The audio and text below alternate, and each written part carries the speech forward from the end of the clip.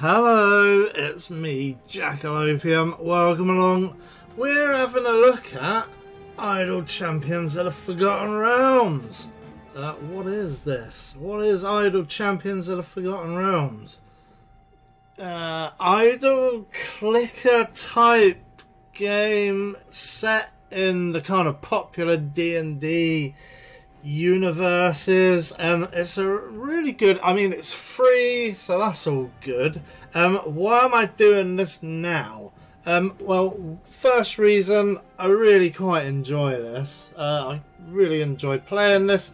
I just leave it running in the background quite often while I do something else, even while I'm, editing or even recording some episodes, although it does take up quite a lot of resources, quite a lot of machine resources.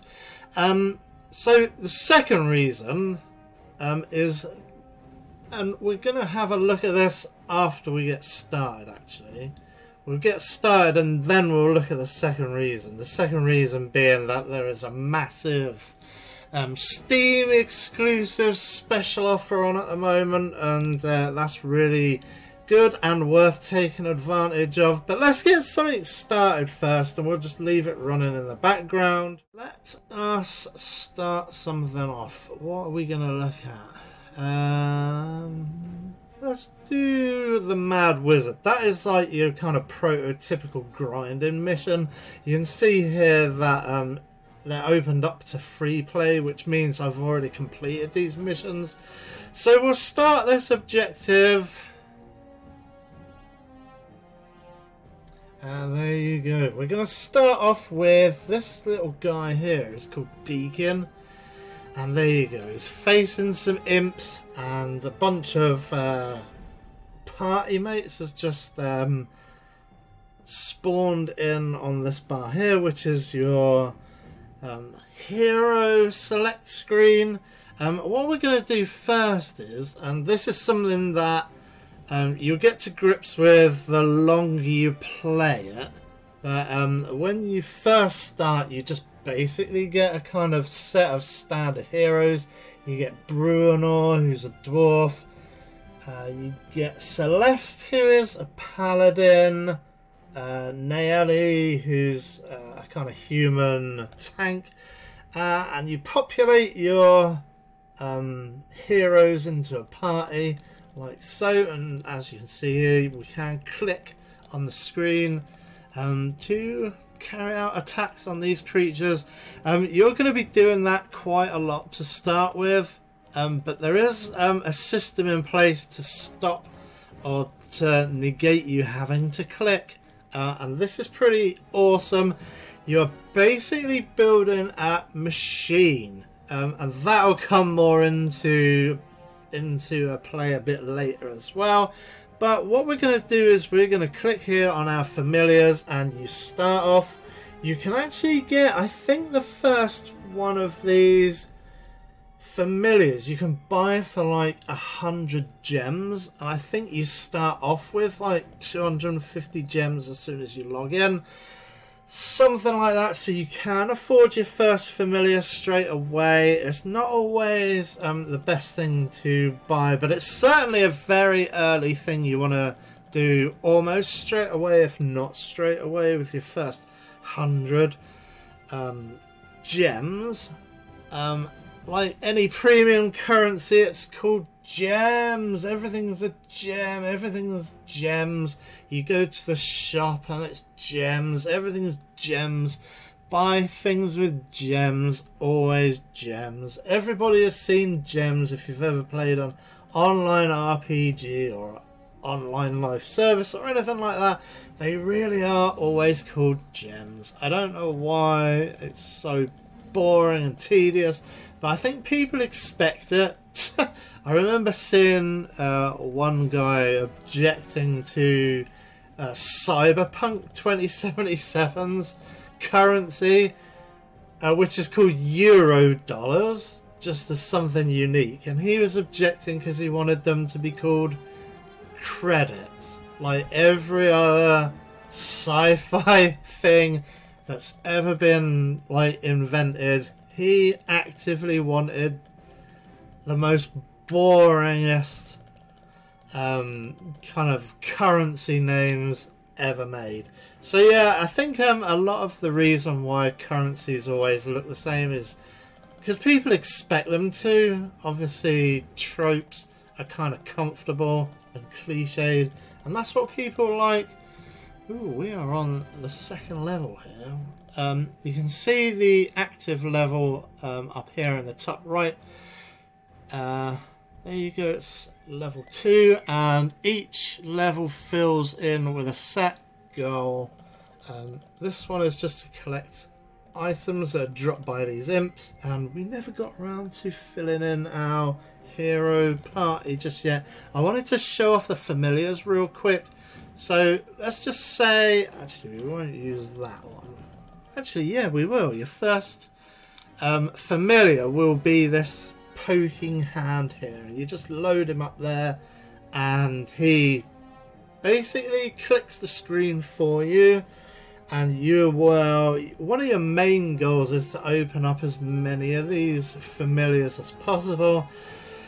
The heroes themselves you can buy with real money, or the game is very generous with unlocking these things, and we will come to that when we look at the special offer. A special offer basically gives you heroes for free and some really good equipment, but we'll check that out in a minute. Let's just load up our little heroes here. There you go.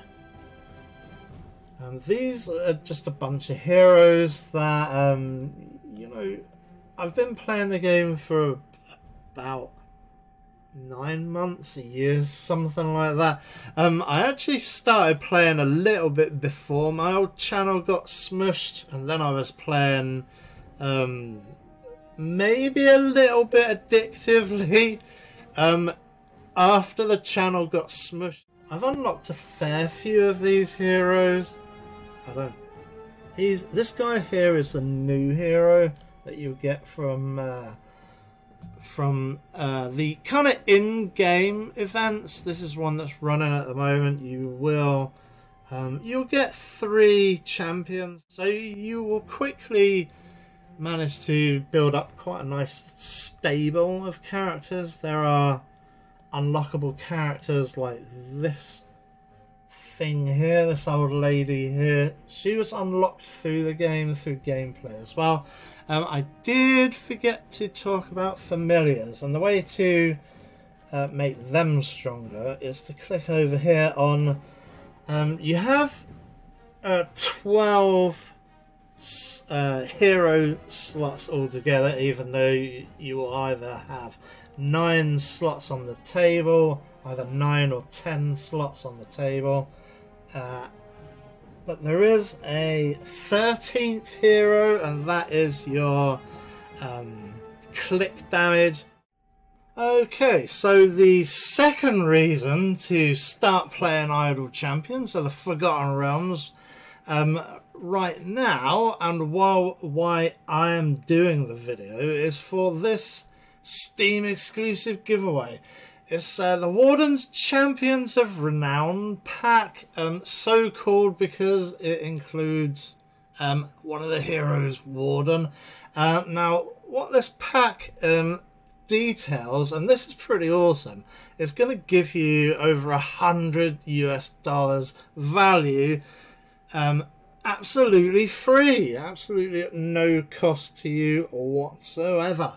All Steam players who log in to Idle Champions of the Forgotten Realms between Monday the 6th of September at 10 AM Pacific and Tuesday the 14th of September at 10 AM Pacific will receive the Warden's Champion of Renown pack absolutely free. What does the Warden's Champion of Renown pack include? It unlocks 5 pretty fantastic new characters. Well, not new, but you know, ones that usually you might have to pay for, although there are loads of different ways they generously give away the champions, and I would probably say to steer away as much as you possibly can from buying champions. You'll acquire champions for free. You can play quite easily. You can have many hours of fun with idle champions without spending a single dollar. I was going to say without spending a single dollar, but probably not. Now, what do you get with your pack of freebies? You get 5 extra champions. You get Donar, who unlocks in slot 2, Gromma, who unlocks in slot 3. Now, Gromma was actually one of the first, in fact she was the first champion which I actually did buy with money. I did invest in Gromma for money, and what I would say as a tip is to maybe replace some of your early slot characters as early as possible. So this actually does slot out Gromma, who is, like I say, absolutely fantastic. She is. And Donar of slot 2, who I would say is the second slot, which you would probably want to, at a normal rate of gameplay, you would want to replace anyway. So this actually does give you slot 2, slot 3, Baloth for slot 4, Shandy at slot 6. So that's of your first 6 slots. This free pack actually allows you to upgrade 4 of your first 6 champions, which is absolutely amazing. And slot 11, Warden for slot 11. Warden is pretty fantastic, but if you are a new player, you probably won't be unlocking slot 11 and 12. But it might take you a couple of days. The pack also gives you 2 new exclusive familiars, the Gelatinous Cube and a Pixie Roid and a Corgi. It also gives you, for each of the 5 heroes, it gives you 16 gold hero chests, which is absolutely fantastic for kitting out your heroes with premium gear, with 2 guaranteed shiny equipment cards. It gives you 2 per hero straight away, so you would get 10 pieces of shiny equipment, which I think would unlock a achievement straight away as well. Okay, so for the last few minutes of the video, I think we talk about what we actually get. Let's have a look at what we get. So these are, through the power of editing, I've set up my team to take a look at slots 1 through 6, and then slot 11, which is gonna instantly slot out for Warden straight away. So this is the character you get. He looks pretty funky, but he is he's pretty good. He's a really good DPS character who replaces Jamila, who is also a pretty decent DPS character. The other ones you get, Ashara is probably someone you would think about swapping out fairly early anyway, if you weren't getting the Steam upgrade pack, whatever you want to call it. She swaps for Shandy, this bow and arrow user, who is a rather fantastic. She allows the party to move forward quicker. Who's next? Slot 3 is Nayeli, who slots out for Gromma, who is a tank for tank swap. So that's Gromma, that's who you'd get from Steam. She is an absolutely fantastic buffer and tank. She is one of the better tanks I find, and she stays with me through most of the parties and through most of the missions. You also get to replace Jarl Axel here with Baloth. I haven't got Jarl Axel as part of the team because he's actually on another mission. With my second adventuring party, you can have 2 or even 3 or even 4. I think now you can have 3 concurrent adventuring parties, and Jarl Axel is on my second party there. So yep, he would swap out for Baloth. So let's have a look at Baloth. He is, even though Jarl Axel is a drow character, he swaps into Baloth, who is also a drow character. Jarl Axel is one of the better starting heroes, and you'll get a lot of use out of Jarl Axel. He's very good at gold find, which is how you pay for your heroes' upgrades, is through gold, not XP for some reason. Even though I think people who play Dungeons and Dragons are probably okay with the concept of XP. But anyway, that's a choice they made. Who else? It is to swap out. What's her name? I can never remember this lady's name. She's a female healer. She's called Celeste. She is a cleric, and she will swap out for Donna, who is another healing hero. I think maybe he is going to be slightly more useful to you, as if you were just starting out, he'd be fairly useful to you. Even though I'm now starting to swap back in my starting characters, you'll find that as you enter the kind of mid game to, I don't think I'm at the late game, but I'm currently in the mid game. I'm deep within the mid game. I think you will start to swap back in some of your characters who you start with, your starter characters, like Balor the Dwarf and Celeste the Healer, because they level up so much quicker than your purchased characters, which is a little bit backward, I guess. The only way you can keep up with the rate of leveling up, which your original characters, your free characters, your core characters they call it, would be to continuously spend money, which, depending on your financial situation, might be something you could do, or you might not be interested in doing. Like I say, the freemium content of Idle Champions of the Forgotten Realms is pretty, I would say, fantastic. It's very generous. You can pretty much gain all of the champions through free-to-play methods, through the time gate system, and you actually, as soon as you log in for the first time, you'll get a free time gate unlock, so you could then get yourself a free hero that way as well. So you could actually start off with your 12 free heroes, which you get at the beginning of the game. You could then get your 5 heroes, which you get through the Steam pack, and then another free hero through the time gate. Okay, so that's going to do it for our look at Idle Champions of the Forgotten Realms and the concurrent Steam sale, which has got a long and winding name, which I'll put in the link below. I'll put it all over the place just so you know what the thing's called. But every time you look at Steam, if you look at Idle Champions of the Forgotten Realms, you'll see the link to the free gifts, promotions, etc, etc. So yeah, that's going to do it for our look at Idle Champions.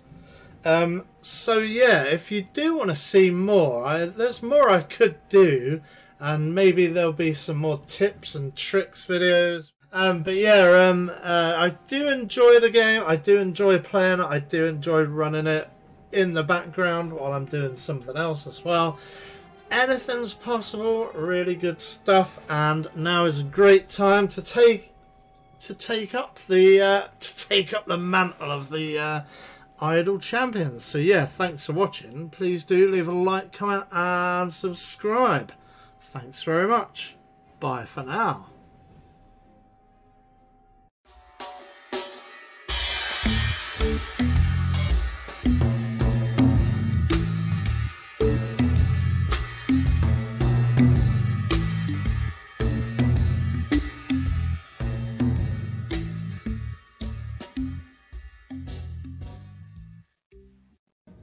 I'm sorry about the balls!